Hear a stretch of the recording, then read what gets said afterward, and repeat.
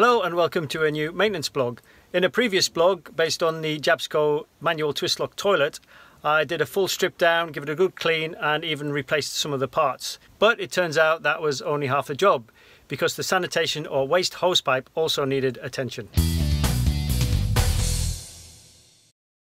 Well, despite changing all the valves in the system, it seemed to work for about a day or two, but I think that was only because we'd emptied the water from the poo pipe. So now that's filled up again, it just every time you pump there seems to be an airlock in it. And I think we've eliminated everything. The only thing that it can be now is a blockage in the pipe that leads up to the black water tank up there, and the kids can't use the pump, so they're just leaving stuff in the toilet which needs to be pumped out by us. We tried pumping a little bit of acid through it, which cleaned it a little bit, but obviously we don't want to pump loads of acid through the system because it all ends up in the ocean eventually.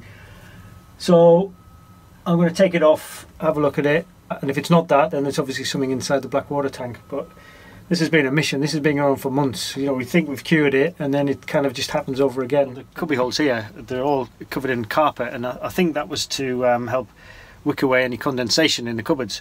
The idea being that it soaks up the moisture and then releases it slowly, and so you don't get that build-up of condensation and puddles of water collecting everywhere. But over time it kind of grows a black mould, which is pretty disgusting when you see it, and I think it's a common problem with all animals. Got my gloves on.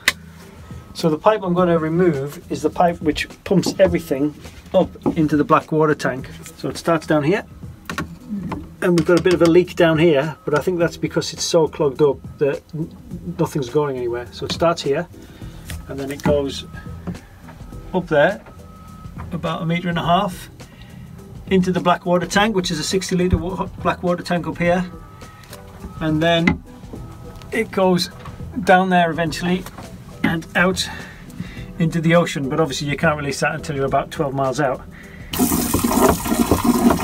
So all I'm doing now is I'm trying to pump as much fresh water into the pipe as possible, so when it all comes apart I won't be having to handle anything nasty coming back out. It'll hopefully just be fresh water. But it's even now, you can see how it's kind of an airlock, which it's hard to pump. I mean, luckily whatever comes out is going to go straight down the shower drain, so it's going to stink no matter what. There she goes. I can't get it out. Oh dear, right. You can already see some gunk in there. I can see it's coated the pipe inside, so it's probably a lot worse further up where it's never been cleaned. That's just fallen out the pipe. That's not even stuff that's caked on the pipe, that's just stuff that's been hanging loose inside the pipe. So I think we've probably found our problem now. You can also see there's the bonding strap which prevents, oh, so that's come off as well. That was quite well hidden, because that was behind there and I couldn't see where it was. But that is the bonding strap which bonds this eventually to the anodes, which stops this corroding. So it's like any job, you start one job and then you open up a can of worms and you suddenly realise the job is morphs into something way bigger than what you first expected. One of the common problems in animals is when this corrodes, the whole thing needs re-fiberglassing in and a new pipe put in, and it can be quite a tricky problem. So, and I think that's probably the reason why, because the bonding strap here, the bonding wire, has actually corroded itself. So there's the copper pipe leading into the black water tank. That looks like all right. Oh my god, that is well furred up. Yeah, there she is. It's completely caked. So that is all calcium. Some people do just replace the pipe at this point, but sanitation waste hose pipes are surprisingly expensive, and the cheap ones don't exclude the odour completely.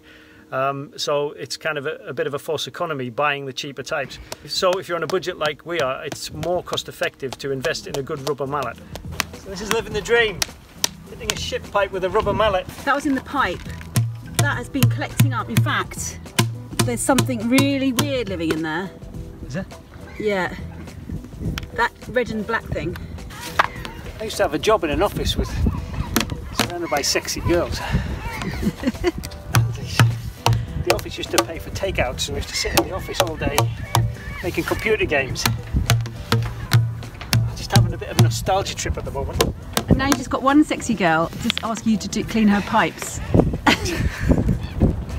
So this is boat life. When I woke up this morning, I had a to-do list which read, go for a run, learn Spanish, clean the poo pipe, update the website, edit some videos, pick the kids up, fix the batteries, fix the solar wires in place. You've just got to be so resourceful to live this lifestyle. It's incredible. Would you wear those socks to work, Woody, if you were in your sort of air-conditioned office when the girls bring you coffee? Would you be wearing those socks? Probably. Dos perros. Okay, so to give it a proper clean, I'm going to block it off with a wooden bung, and then I'm going to partially fill it with some aquaferta and give it a good slosh about. And I'm wondering whether I should actually, at the end of it, just put some olive oil in there just to lubricate the sides a bit. Might give a few more weeks extra use out of it. Olive oil? Yeah. I think you spent too long in the Med, Woody.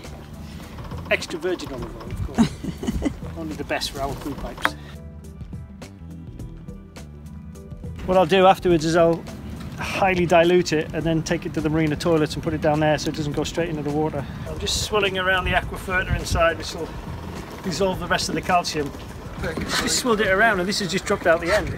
It's wire wool for cleaning pans, and I have no idea how it's got in there, but I suspect at some point we've probably tipped some washing liquid into the toilet, maybe because it was full of oil and the oil's quite good for it, and that was stuck in the bottom and hasn't been noticed, and it's worked its way into the pipe. So we've been trying to force all of our waste past this inside a pipe. And don't worry, I did actually sweep up and sluice down the pontoon afterwards. So once that was done, I turned my attention to the holding tank. So I've cleaned this copper neck up a bit, and I've noticed both bonding straps. I'm guessing the one goes on from the actual bonding system, then the other one I think goes over there. So I have to check that one afterwards.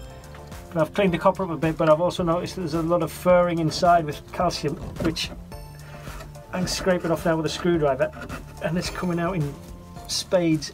So there's still a lot of calcium deposits up inside the pipe, which I can't get to.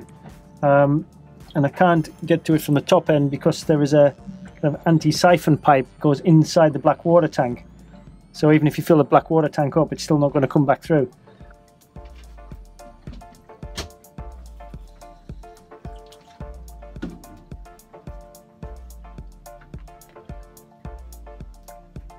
I've got this sauce bottle and a plastic straw, and I've just filled it up with aquaferta. So I'm going to give the poo pipe a bit of an enema. So I'm going to stick it up the poo pipe and squirt it in, and hopefully it'll run back down and dissolve the calcium. And I've got it catching in a bowl down here as well. I'm going to shove it right inside. Even this is difficult to get in because of the blockage. A longer screwdriver might work.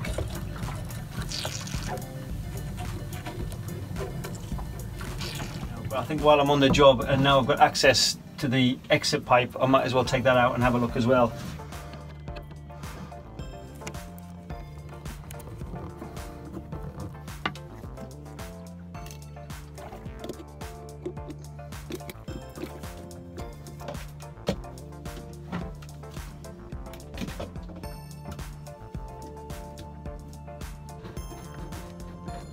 So I've sweated on for about half an hour trying to get this pipe out. And it's proven really difficult. I can get it out, but I'm not so sure I'm going to get it back in again because the ends where it's flayed out to fit around the pipe are a little bit bigger than the holes that it goes through.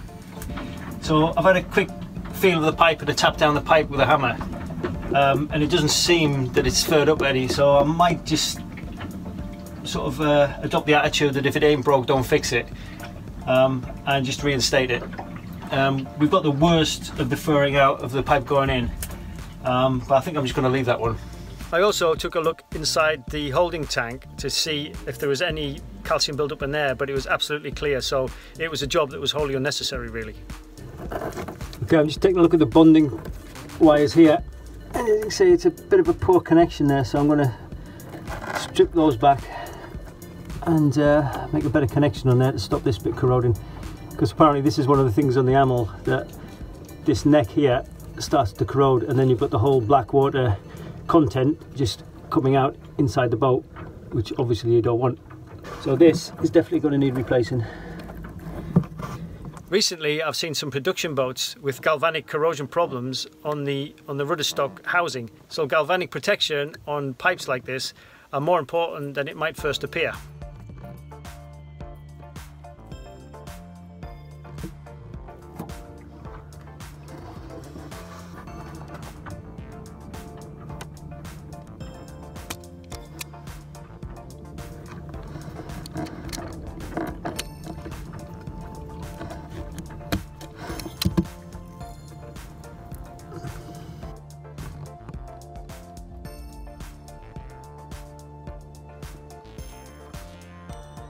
Since the bonding straps back in place, I've splayed them out a bit more for better contact, and also I've moved them round to the front so I can see if anything starts going wrong there.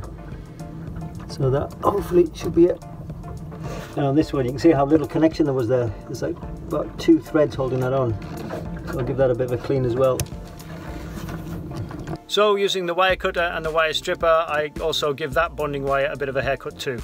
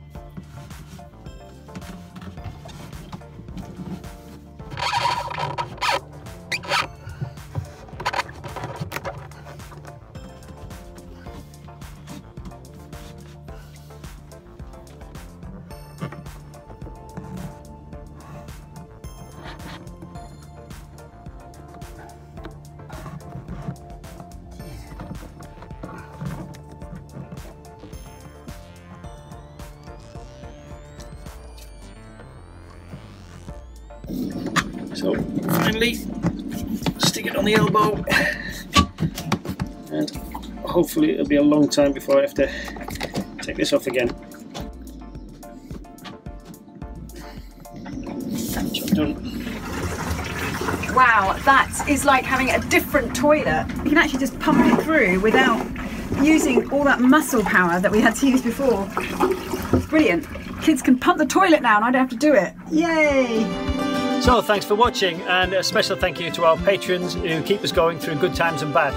If you found this blog useful and you're the type of person who likes to return a favour, then you can buy me a beer by following the links to PayPal or Patreon in the description below.